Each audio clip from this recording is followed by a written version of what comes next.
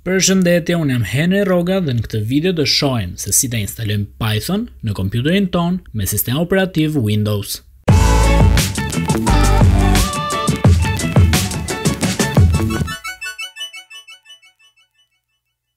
Për të instaluar Python, në fillim duhet ta shkarkojmë atë.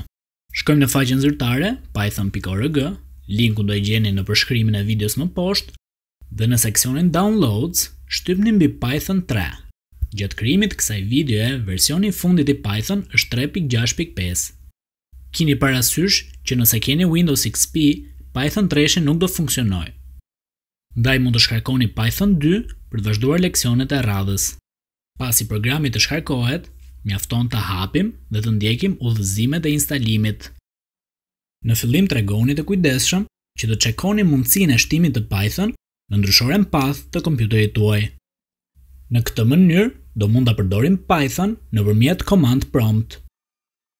Nëse gjithçka shkoi siç duhet, hapim command prompt dhe shkruajmë Python vis version për të parë versionin e instaluar në kompjuter.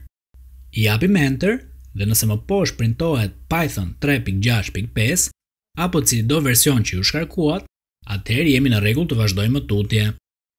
Dëgjojmë të e radhës.